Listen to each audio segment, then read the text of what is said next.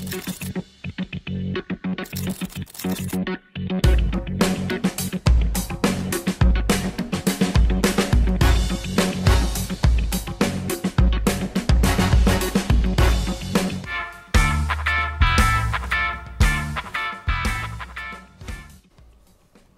like my mug?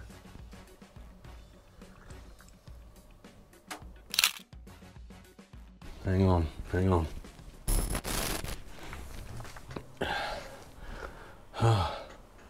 I'm back. Okay, so today I want to talk about the X100V. I've had it for nearly a month now, not long after it came out. I can't even think when it came out. So, general use, I would say, like I've had it for 3 weeks, and if you've had an X100 before, you know the score really, because they are all pretty much the same, just about the same size. Yeah, they all feel about the same weight. Generally, they are the same.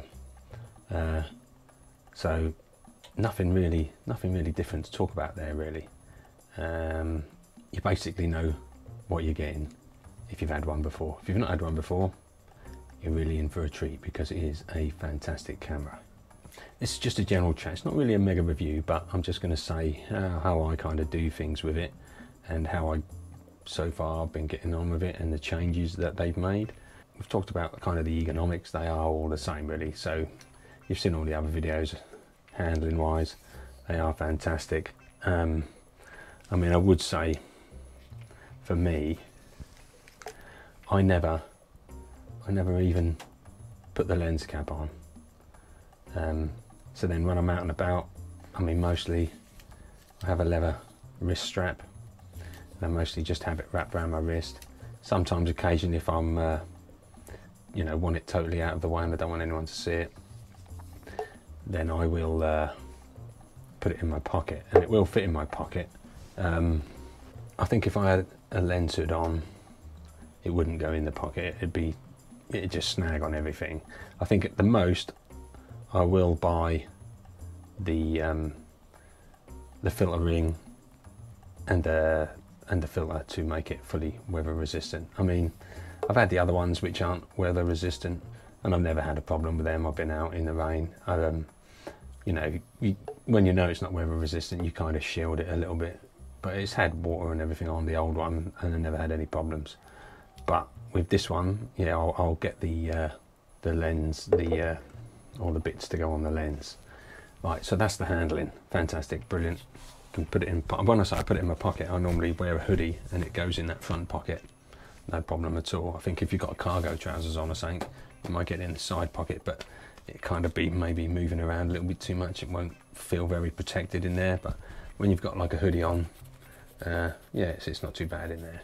Most of the time, I do have it around my wrist, have this strap around here, and just have it hanging down by my side like that. Anyway, so we're talking about ergonomics and how it looks and everything. We might as well talk about the screen. I mean, as you can see, I hold that there so you can see that it really is pretty flush. You know, you can't notice that it is a tilting screen. Let's make that a little bit brighter. You've just got this tiny little recess to flip it out. Now, some people like a tilt screen, some people don't. Now, for me, really, I mean, lots of street photographers hip shoot to try and hide the fact that, you know, what they're doing. I mean, you put this screen like this, you know, you can just make out you're fiddling with your camera. You know, you can do Winogrand style, you know, just whoa, I messed that up. But you know what I mean. You can also use the touch screen to move the focus point around. So you know, you could literally, depending, I know a lot of people who hip shoot would manually focus 2 meters out or whatever, and you know, wait for people to come in that range, maybe shooting at f5.6 or whatever, and you know, it'll be in focus within, you know, a little bit of that 2 meter range. So you could still do that, but at least with this screen, you know, you can see your composition, no problem at all. So to me, I don't see why people would want to moan about something that, you know, if you don't want to use it, it's non-existent. I mean, it's so flat, you can't notice that. Look at it. They've done such a good job of that. Yeah, that is pretty good. Hang on, let's have some more coffee.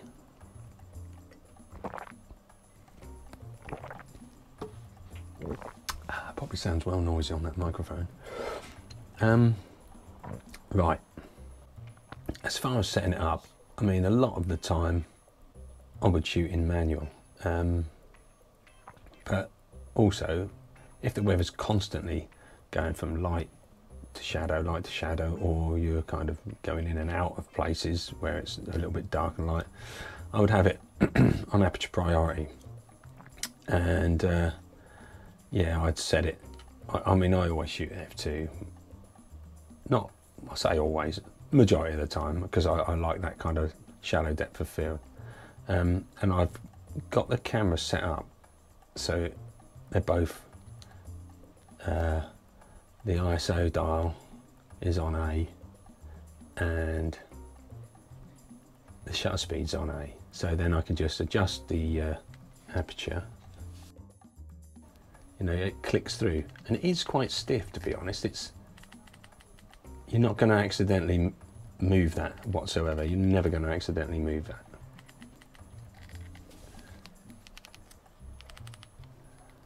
Now, if you're on manual, so you can just put it on, say, ISO 200. You're on manual. What I do like, I think I mentioned this before, you just pull this up, if you can really see it on there, but you can now just move that around wherever you want. You've not got to hold it up constantly while turning it at the same time, so that is a good thing. And also, you can see, maybe you can, maybe you can't, there was a little C there. If you set it to that, so once you've got the camera put on to C here, in here, and you can leave this on A, you can then control your ISO with this command dial here. And if you push it in, you can also control the exposure compensation. I mean, it's a priority to, it's like the first thing you do when you get a new camera is get it all set up how you want and program the buttons. So here on the front, you've got a little button here which flicks across, this one. That controls the EVF. You can have EVF on, or you can have the OVF. I use EVF most of the time, so it just stays where it is. But there is a little button on the front that you can push in and out, or you just push it. And I have literally got that one set up to the ND filter. So if it's a really bright day, you've not got to come in here and go on the menus. Just press that, the ND filter's on, just like that, simple. Now what else have we got programmed in? Like I said, if you change this, you can use this front dial. I mean, even with this front dial not on C, this command dial you can use to change the exposure compensation. And I don't think you can change the ISO when you're not on that. Let's just see. No. So that front dial all the time for me, while this is in A, if this is on C as well, but otherwise you just use the numbers on there. But if this is on C, you can then use the front dial to change the exposure compensation. Also, now people have moaned a little bit about the D-pad. I mean, it looks lovely and sleek on the back, without that D-pad. No getting away from that, it does look really nice. But I for one am I kind of miss it. I didn't think I kind of do and I don't, because see what I used to do is, well, on this camera, I should say on this camera, you can have swipe set up. So if you swipe up, you swipe this way, you can get it to do different things. Now, I don't have that on. And I rarely use the touch to focus unless I'm doing some shooting from the hip. But as soon as I'm not doing that anymore, I turn that off because I'm left eye dominant. So I put the viewfinder to my eye. I just touch this screen and the settings, you know, I'll just be constantly changing everything. So I've turned that off. So what I've done, because when we had a D-pad, I used to have, say, the bottom D-pad, if I press that, it'd give me my auto ISO settings, you know, because you can have 3 different ones. You know, you can have like the lower range, a middle of the range, and a high range. So it was brilliant for that. So I do really miss that, and there doesn't seem to be any other way of setting that up on any of the other buttons. I think you could do it with the swipe, but I don't want to use the swipe for that. So what I did, every time you turn a Fuji camera on, it's always down here at the bottom. Doesn't matter where you leave it when you last use the menu. When you turn it on, it'll always be at the bottom. So there's a thing there at the bottom that says My, and you can set up all the items you want in your own little menus, the things you use the most. So I've got film simulations, image quality, face eye detection, interval time of shooting, auto ISO,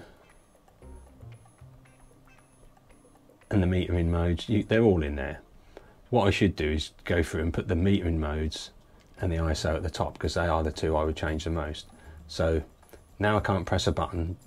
Like if it was ISO, I used to be able to press the bottom D button, or whichever one it was. It'd come up on the screen, and then I could just press up or down, whichever one I wanted, and then just touch the shutter release, and I'm back to shooting mode, no problem. Now I have to come on here, I have to press the menu button, and I then go to the auto ISO setting. See, now this little bit here where that comes up, that used to come up on the screen while it was still showing what the camera was seeing on when you had the D-pad. Now you can't do that.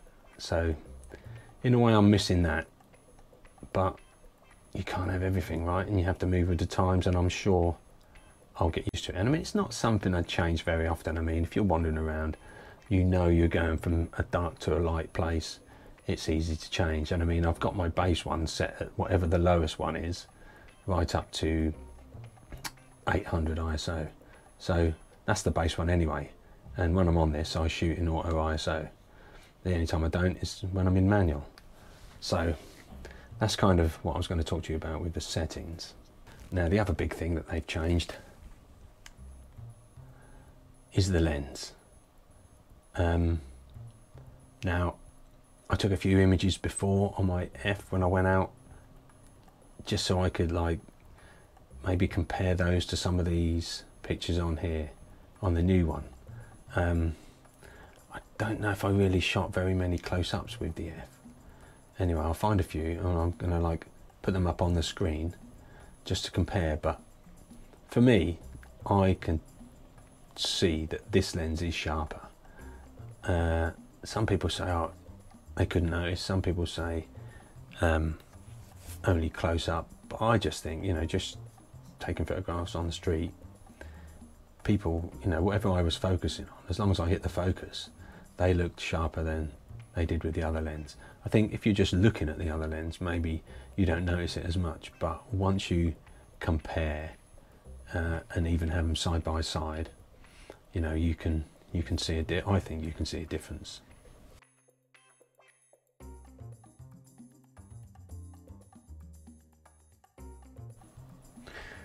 Now they're saying the battery life is a bit longer.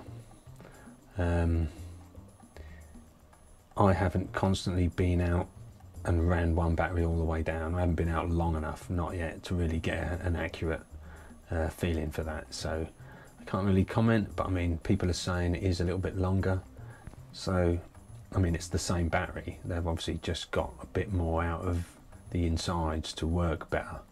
So maybe it is, maybe it isn't. Now, there's also a lot of people talking about overheating. Now, to me, when a camera overheats, you know, that's when the message comes up on the back of the screen, says camera's overheating, turn it off. I personally haven't had that. Now, when you first get a camera and you're setting it up, I probably spent 45 minutes, maybe an hour. It was on all that time, and I'm constantly fiddling with it, constantly, oh, do this, see what that's doing, do something else. And it did get warm, and it was quite warm. I wouldn't say it was really hot, like, you know, but it was pretty warm. But it was because I had it constantly on for about an hour. Now, it didn't bother me, because if I use my phone and I'm constantly doing something on that and it's constantly on, that also gets hot. And you know, I'm not worried about that. I mean, I've used my phone till it was hot, then it wouldn't work and it would just shut itself down. I've not done that with this, and I can't see myself ever doing that with this. I mean, I didn't buy this camera to use as a video camera. I mean, it shoots video. I believe the iFocus is pretty good. I mean, I only really put that on every now and again. When I was taking some pictures of my son the other day, and it picked his eye up straight away. I did put it on my wife. She's wearing glasses, and it didn't really pick her up very well at all. This was just shooting stills. I haven't used it for video. I may give it a go. I mean, like I said, this is not like some mega review. This is just how I'm finding the new V and what I think of it. Because most of the time anyway, I just have the small focus point, and I just like to move that around. Either move it around on the screen if I'm shooting down here, or I turn the screen off and I just use the little toggle button on the side for getting my focus point. So overall, I really think it is a good upgrade. I mean, you've got a better viewfinder. Now, the viewfinder is probably on par with the X Pro 2. It might even be better. I can't remember. It was a long time since I had the X Pro 2. But it is a really good viewfinder. It's so much better than the other one. You know, the whole design looks different. The other design just looked so small, but this one, it is a really nice viewfinder. It's bright. You can see everything. Don't have a problem with that. That's great. So, you know, the upgrade, you're getting a better viewfinder for sure. A lot better than the F. You've got the tilt screen. So, like me, I like a tilt screen. I've had it on an XT3. Really liked using that, especially hip shooting. So that's another good advantage for me. I really enjoyed that. I do shoot manual every now and again, chop and change. So being able to move this dial just makes it so much easier than what it was like before. But I mean, if you don't want to even fiddle with that, you can set it all up, like I said, to that command dial, and you've got everything on one dial. Whatever could be simpler than that. That is so simple. Have it set on that, especially if you're street shooting, and you just, no problem. It'll always, the focus is quick, very quick, a lot better than the F. In the house, it's probably as low light as I've gone, really, when it's a little bit grey. So yeah, it's better than the F. It can go backwards and forwards a little bit, but I think you might be able to set a perimeter on that. I'm not sure, but it's definitely better than the old camera, definitely. And for me, the sharper pictures, excellent. The ISO, excellent. The screen, excellent. Battery life, excellent. All these things are excellent for me, excellent. All better than the old one. And for me it's a definite upgrade, or I should say for me the upgrade was worth it for me. I suppose where it's not worth it is you sell your old camera, you're not really going to make a lot of money on it, you know, you're going to lose a bit. You might get £700 for it here in the UK. I haven't seen them going for any less than that. I've seen them going for a little bit more than that, but I think you've got to be lucky. Now there's this new one out, people might think, well, I'll wait for, they always have like a little sale on or some special offer, so it might be well worth waiting around for that. But all in all, I am really loving it, and you couldn't really hear me in the last video. I went for the black version because I always buy silver ones normally, and the silver one is probably the nicest silver camera they do out of all the others to date. But I went for black this time because I just think it looks really slick. It looks really nice all in black. It is really quite tiny. I mean, look, it just fits in the palm of your hand. It's such a small camera. You really, yeah, it's not as small as an X70, but you can't get those anymore. So it's about as small a camera as Fuji do, and it's a take everywhere camera. You can also buy the extra lenses to go on the top. I really do like shooting at 23mm, so 23mm, 35mm. I love those focal lengths. What else is there to say about it, really? I think I've mentioned everything I had written down. You know, I don't want this video to go on forever and just bore the hell out of you, but I thought I need to make a video. I'm sitting at home, as you know, we're all sitting at home at the minute, most of us. So I thought I might as well come on here and chat with how I'm finding this camera. Yeah, it's such a good camera, and I've got 2 third-party batteries for that. Admittedly, you don't get the charger, but I already had a USB charger. That's another great thing to buy, you know. I could talk to you about some accessories maybe. I got this strap. Let's have a look at that. If I remember, this is a leather one. I got this from a guy. He's based in the UK, and he makes them himself and sells them on eBay. And I've also got a longer one that'll go around my neck. It's like a corded one. He also does those. This one was a limited edition, but I'm sure he'll do similar ones as and when. Maybe if he's on a bit of a lockdown, he'll be going into overdrive and making a few more. So I'll put the link down to his page on eBay, and you can check him out.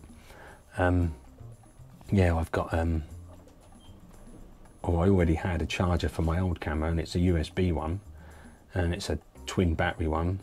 They're third-party batteries. To me, those work just as good on this camera as my old camera, no problems at all.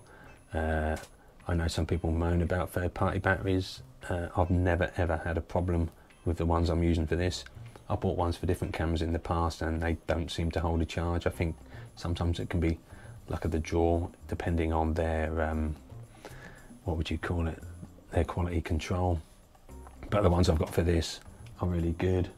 I'll put a link in the description for those as well. What else have I got for these? Oh, I can't remember where this came from, but I got the shutter release, soft shutter release. You know, I just wanted to keep it all kind of as black as possible. I think you can get a full black one, but this is quite nice. It's got a nice kind of burly bit on the edge. I quite like that. But the reason I like the USB charger is because if I'm out for a long time, or in the past I've gone on a photo 24 kind of thing, and you want to keep your batteries charged but you don't want to carry tons of them. I used to have 3, and the USB charger, I'll just run it in my bag off of a power bank, and the power bank would charge those batteries up. I don't know, it will charge my phone up about 8 times, so that is a good thing to have in your bag with all the connections that you need, all the leads you need. Other accessories, I don't think I have anything else for that. So yeah, well, I hope you're staying all safe out there anyway. I mean, I'm kind of trying to document the family at home, just taking pictures of what we're up to, what we're doing. it kind of went mad at the start, but then when the days plod on, you're not really doing anything different. I don't really want to get the same kind of images, so they've kind of slowed down a bit, but I'm going to put all those pictures together and maybe make a personal type of zine or something like that for ourselves, just to look back on. Maybe I may put it up for sale, I don't know, because they're more personal pictures. I don't think anyone would really be interested in that. But I have done my very first zine, which is I mean, it's still an ongoing project for me, and it's That's My Point project, which I've talked about way back in some other videos. And it's just every time I see someone pointing in the street, you know, I'm trying to get a picture of them. And it's a good project really, because it kind of helps you stay on your toes a little bit, and you know, it sort of trains you to constantly be observant about what's going on in the street or on the street, keeping an eye out for things that happen and change all the time, and you can just be walking along, you see one thing, you think, oh yeah, there's a shot that might happen here, and then, well, you see someone start pointing, and you're like, oh, I've got to get this shot. So it's good for working on your camera settings, you know, this is why you need to have your camera set up properly, being quick at getting the settings you want and getting that picture before they stop pointing at something. Because I think unless they're giving directions, you might have someone pointing for quite a while, but sometimes it's, yeah, and that's it, and it's gone. So you need to be quick. But yeah, I'll put a little zine together with a few of the pictures that I've taken from that project. I think it's going to be available in about 10 days or so, and when it is, I'll show the actual zine. I'll make a little video and show you what it's like. And I managed to keep the price really cheap, so I think I'm selling them for like £6.50, and that's including the postage. So hopefully, you know, I'll be able to sell a few. At the moment, I've only done 20 of those, and I will number and sign each one. There's a little preview. I think every now and again I'll put a preview on my Instagram. It's only like the first 5 pages, so I'll put the preview up there every now and again, and then I'll do a proper thing once I'll make a little video as soon as I get the first batch. But yeah, if you're interested, I'll put more details up as I get them. There's always something on my Instagram account about it. So yeah, anyway, make sure, people, that I don't see you on the streets, because you're not allowed. And don't put your cameras down. Still take pictures around your house, out in the garden. If you've got a dog, take it with you when you go and take your dog for a walk. If you're going for a little bit of a jog, you know, maybe you could have a little pack on, take a few shots, but don't, you know, hang about unnecessarily. You know, stick by the rules. It's you know, good for everybody. And yeah, there will be a time when I'll see you back on the streets. All right, people, until next time.